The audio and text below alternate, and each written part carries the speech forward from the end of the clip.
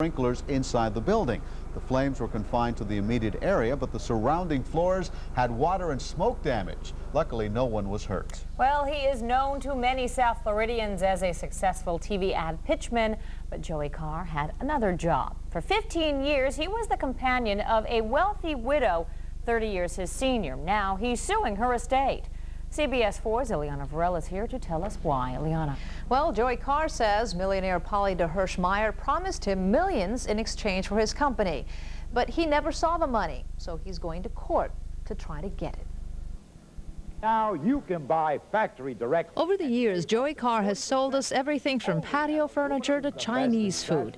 Now he's facing what could be his toughest sell. Carr is suing the estate of millionaire philanthropist de Hirsch Meyer for breach of contract. She promised me $6 million to stay with her the rest of her life. Carr says he kept his end of the deal, escorting the wealthy widow for 15 years.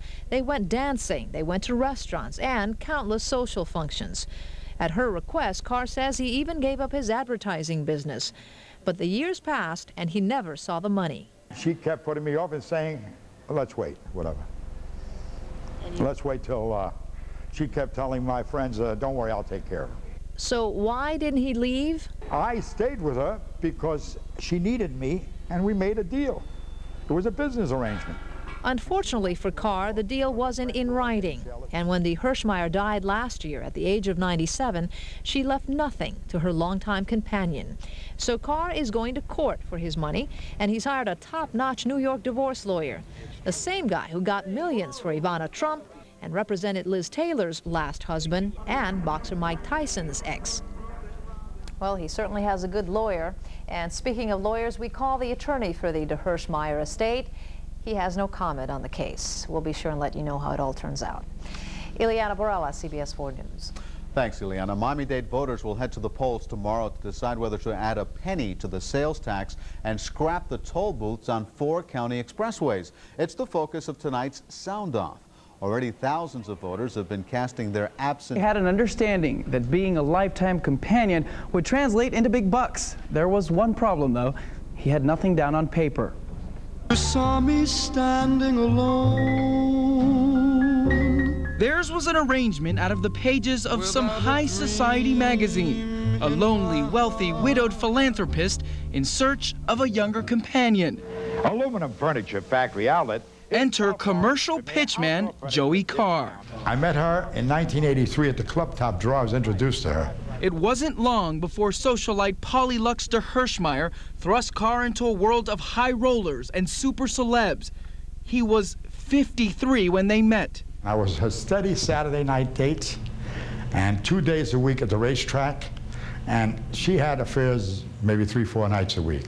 He means parties, of course, appearances. And despite their 30-year age difference, Carr stayed with his sugar mama for 15 years, playing the part of the perfect couple. She liked to have her friends think it was a love affair because I was a younger guy, 30 years younger. And she liked to make her friends think that we were lovers, but we were never lovers, no. It was a business arrangement, and she loved it. And she promised me $6 to $7 million after the second year. So now you can buy factory. That's when Carr decided to give up his advertising career and devote himself to a life of hobnobbing. To him, it was a full-time job. I took care of her. The last few years she was in a wheelchair. I fed her. When she couldn't go out, I brought food to her. And I was her whole life. And she was part of my life. You know? But when de Hirsch finally died last year, at the age of 97, she left Carr nothing. No millions, no property, not even a mention in her will. Just a broken heart and no pension for his 15 years as an escort. She said, don't worry about it. I'll take care of you. She said, I have more money I can spend a whole lifetime, 2 lifetimes. Hello, everyone. I'm the Star Talk. With only one commercial on the air and his hopes of a posh retirement long gone, Carr has decided to take de Hirsch estate to court. And he's hired a hotshot New York divorce lawyer to do it, Raoul Felder. Of course. Love the life.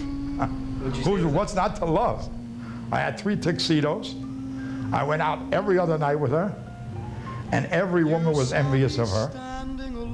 And in his lawsuit, Carr is seeking $6 million in damages for breach of contract and fraud.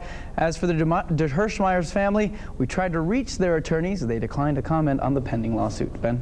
Miguel, I think the $6 million question, why did she leave him out of her will? No one seems to know the answer, but Carr firmly believes that her family had something to do with it.